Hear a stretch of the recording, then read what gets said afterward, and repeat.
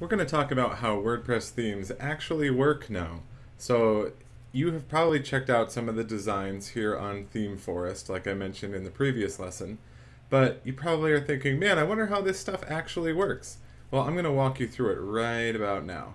Alright, so in order to do that, we're going to download a theme that we've already downloaded. So we'll just go over here to Downloads, and I'm just going to pick a random one. So let's say we want this one. So we'll just try Download, and we're going to go with Installable WordPress File Only.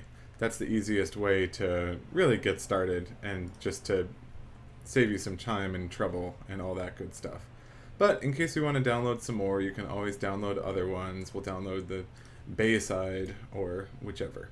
Okay, so I already have this website that I set up in the previous lessons, and it's jeffdunn.co, that's me, but this is literally just the default installation, so we have not much going on for us.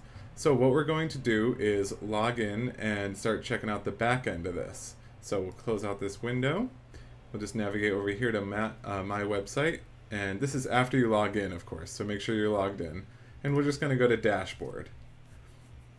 And so as I said, this part of the lesson is all about how themes work, so we're going to talk about that.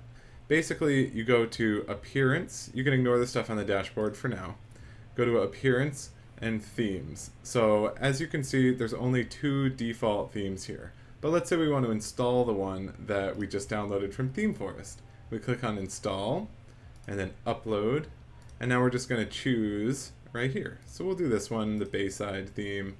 It doesn't matter. As long as it's a .zip file and it's formatted properly, you should be good to go. So now we're going to do Activate, but you can hit Live Preview so you can see what it'll all look like before it goes live to the world. So that's good if you're running a website with a lot of people coming to it. But if you're just making a site that not a lot of people are seeing, then feel free to hit Activate.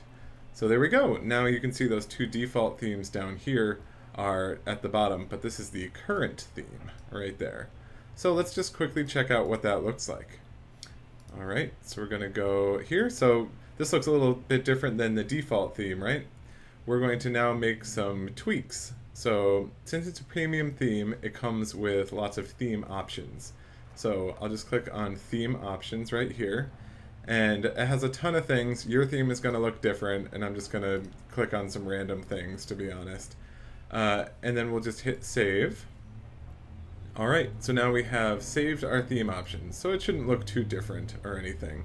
But let's say we want to tweak this stuff here on the left. It may be on the right for you, but we'll click over under Appearance, we'll click on Widgets, and as you can see it has Search, Recent Posts, Recent Comments, and all that. And here's Search, Recent Posts, Recent Comments, and all that.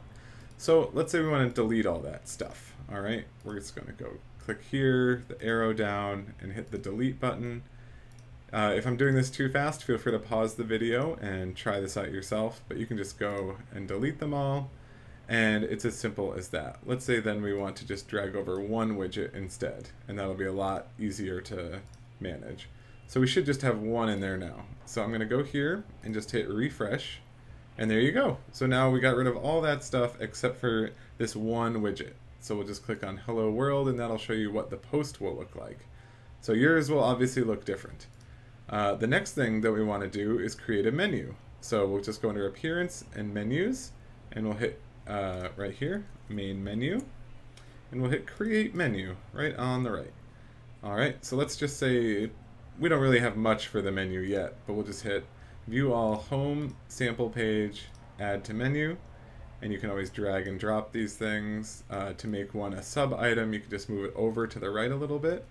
It's as simple as that. So we'll hit Save Menu, and in order to activate it, we have to go here under Manage Locations. So we're just going to do that. And now keep an eye on up here on the top left. We'll just hit Refresh, and there you go. So now we have Sample Page and Home. And if we want to add things to that menu as we go on, like categories for our posts and all that stuff, you just click here, Add to Menu, and it'll automatically save it. Or it'll automatically add it, and then you have to hit the blue Save button. Sorry. Okay, so now we'll hit Refresh, and now I added the uncategorized category right here. Alright, so that's pretty straightforward, right? Now we're going to just simply walk through the really crazy easy parts. So that's under Customize. And this is where every theme should have the option to change what the title is of your website. So I'm just going to call it Jeff Dunn, and we'll leave the tagline, it doesn't matter. We can change the background colors, as you see here, the font colors, the navigation. This is where we were just playing around with the menus. And you can make a static front page. So you can make it all your blog posts, but if you're running a business, you can make it a static page.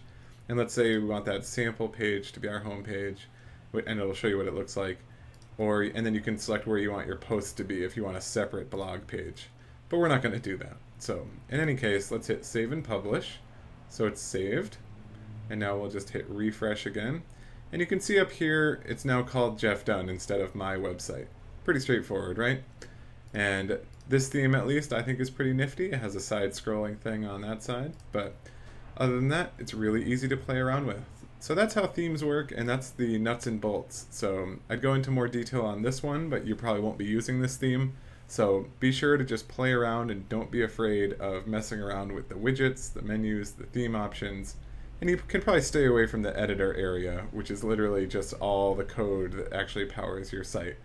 So if you're comfortable with that, then be sure to check out the header and footer and CSS of your theme. But otherwise, you can ignore it and just use the really basic stuff like this Customize tab. Alright, I hope that made sense. See you in the next lesson.